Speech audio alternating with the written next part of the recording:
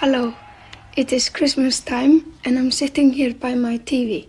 I've been watching it very much lately because I'm on a holiday and I've been seeing all those programs about all sorts of things, about Icelandics being very happy about Christmas, very gay and also very serious and spiritual, and also seeing Icelandic comic people making jokes, which they are very good at. But now I'm curious.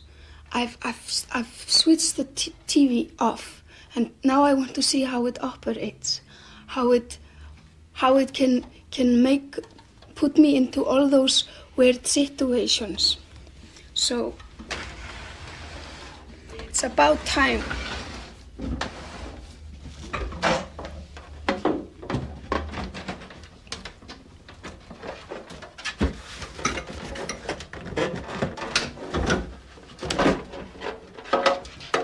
See.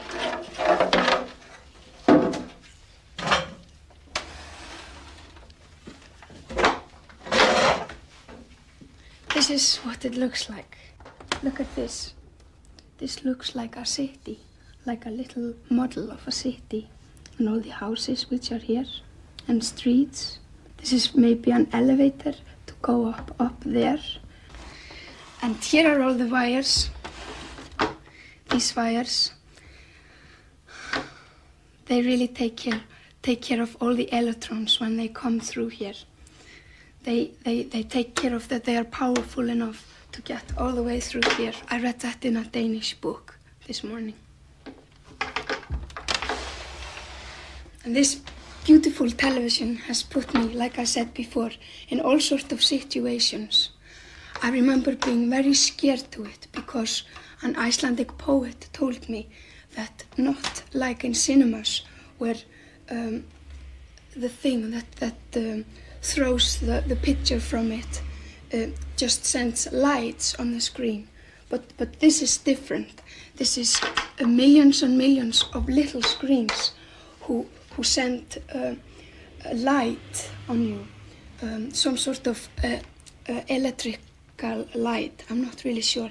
But because there's so many of them, and in fact you're watching very, very many frames when you're watching TV, your head is very busy all the time to calculate and put it all together into one picture.